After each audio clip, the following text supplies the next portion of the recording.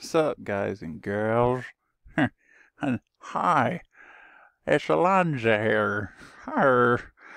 Yeah, I just like making fun of some of the ridiculous ads and bullshit people that come on YouTube and yeah. I just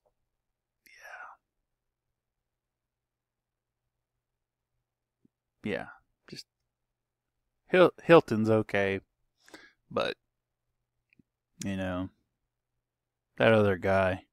Hi, guys and gals. I'm Jason Bond. Da, da, da, da, da, da, da, da. Whatever. Almost annoying.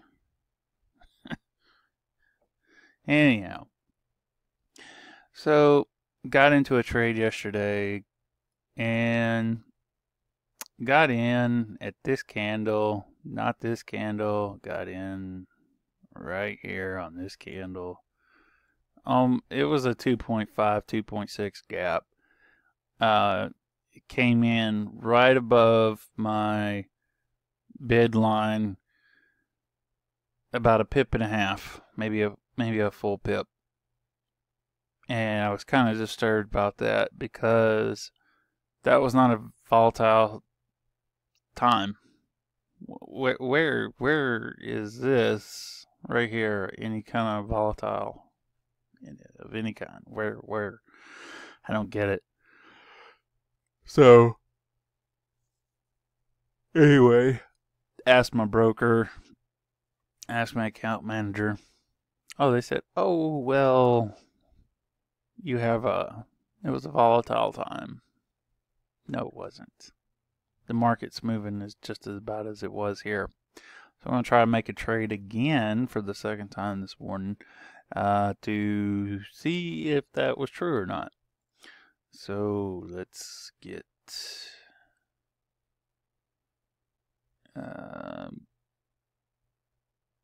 JIT. Show the ask line.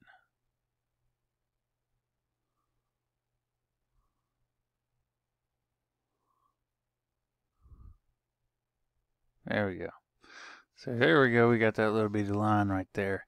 Now, if my trade opens up above that line, which is like sitting at right at a pip, even at right now, if it was equal to the asking line, or the current price line, then we would have some issues. And I'm going to go ahead and do that. And I'm going to do it for a penny. 10 cents, really. Oh, it looked like it did it. So here's to complaining about this shit. You got to watch out for Pax. Pax is out to get you severely. And here's why. Because at any given point, any broker can widen the spread or do anything. And so they found a way to manipulate your account at any given moment, any given time, to get whatever profit that they're getting. I don't know. I don't care. But yesterday, that particular trade was not volatile. It was just the same as it was here. Made the trade. Nothing happening. And I made a little bit of money on it. So what seems to be the problem? That after I complained about it, is it now that it's fixed. So I caught them once again, whether or not I was underneath an introducing broker account, because that's where I got introduced to PaxForex. But however, This is not acceptable for a broker. This is not acceptable at any point. Is this acceptable? That I keep finding myself making trades and I'm getting into these trades a pip more or pip less than what I should be getting into. It's ridiculous. I mean, if the indicator that I have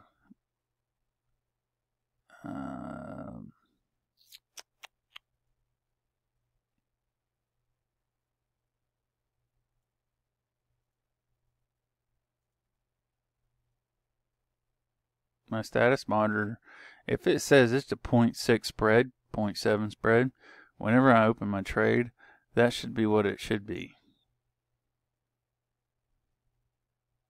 It should let me know that, hey, you're going to have X amount of spread.